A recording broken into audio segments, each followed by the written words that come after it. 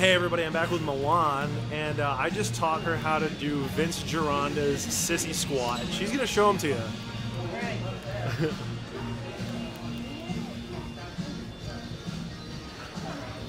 So as you see, yep, keep going, as many as you can do. So as you can see, the hip comes down to the ankles, and this is actually taking pressure off of the knee.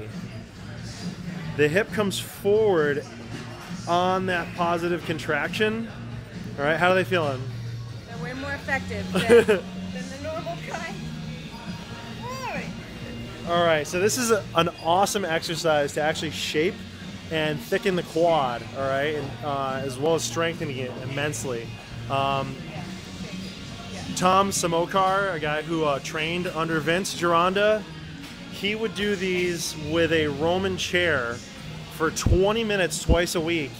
And Tom actually, he lost a contest once because his legs were overdeveloped. But this exercise right here really does a lot to shape the quads. All right, it takes your butt out of the equation. Your back can't overact, your hams can't overact, and your glutes can't overact.